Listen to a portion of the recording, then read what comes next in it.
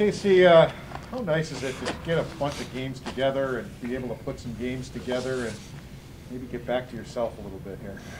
Yeah, I mean, just the last month overall. I still think there's some things that I feel different on. Obviously, it's been a long year and a lot of time without skating and hockey, but yeah, I mean, it feels great. Go out, have the puck, and have some team success. I think that caps it off, and yeah, it's been a fun last month. Players talk about the game slowing down a little bit. Is it starting to slow down again for you? Now that you're able to get back out there. Yeah. I think there's times where maybe right when I came back, I would kind of rush a play or rush the puck a little bit. Now I find that I seem to be hanging on to it a little bit more and finding plays, whether it's in the D zone, neutral zone, or offensive zone. I think that's the biggest thing, just trying to hand it off with a better play than you had it and go from there. Is this the toughest thing you've ever gone through, just this season, just battling through this and coming out through it?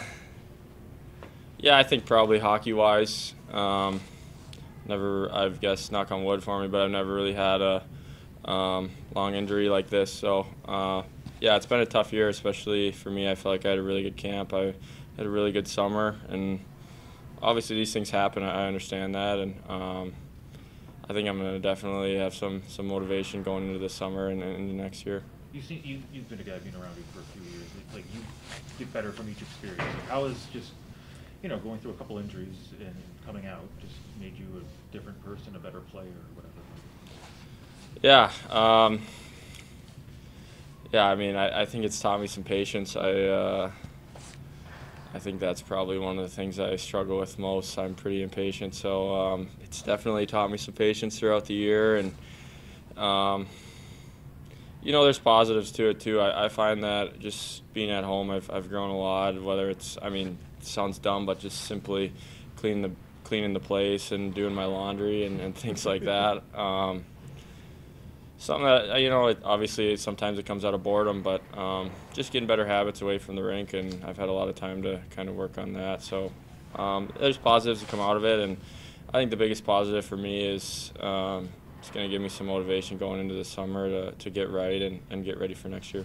You had a March debut out of college. You had played in the World Juniors, kind of like Owen has done this year. But what's it like to see him come in and, 20 minutes a night? It's the NHL. He's not making it look like the NHL. No, he's not. Yeah, it's awesome. He's fit right in. I think it's huge for us. You see our back end now. What is the average age? Is 22 or something like that. Fitzy's the oldest guy, so yeah, it's crazy. But you can see the way he plays and the way he moves and makes plays with the puck. And I honestly didn't even. I've watched him a few times just when he's played in Minnesota and other things, but I didn't know that he moved that well and was that offensive.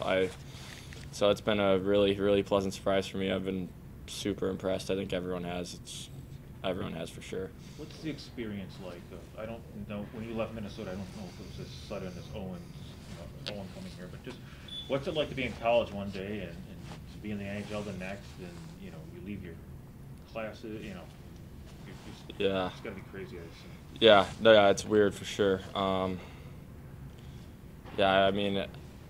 pretty much went from eating Herberts and Gerberts every day to being here and playing in the NHL and having fun riding on private planes. So it was a completely culture change, I guess. But you're just in the locker room. It feels like you're playing hockey. You're with guys. I feel like hockey guys don't change that much wherever you are. They're all just hanging around the rink and trying to have a good time. So I think that's a positive of it. But in his case, his turnaround was a little faster than mine. I think I had like 5 days because we were waiting to see if we were going to get into the tournament. So I had a chance to kind of stay skating at school, and he just pretty much went from game to game. So it's been really impressive what he's done. What were you eating? Yeah, just a sandwich shop on campus. But yeah, most of the guys hit it after class in the morning. All right. So only 2 weeks left.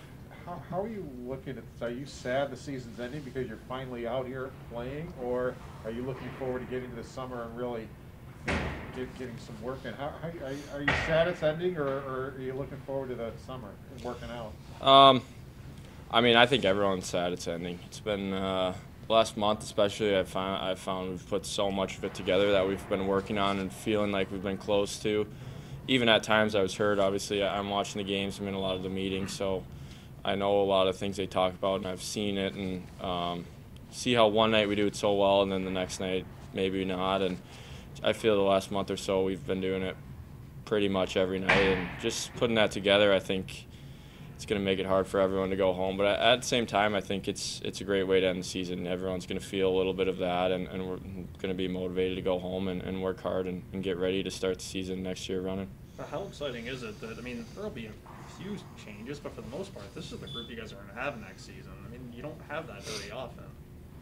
Yeah, no, we've never really had that as a whole here. I think, I think we've done a great job. Obviously, I think it's been said a lot, but we have such good veterans on the team, whether it's Oki, Pisser, Eeks, all those guys.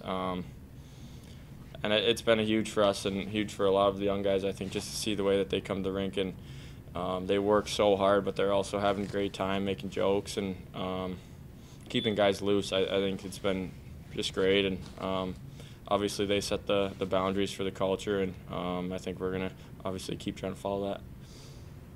Thank you. Thank you very much. Thanks.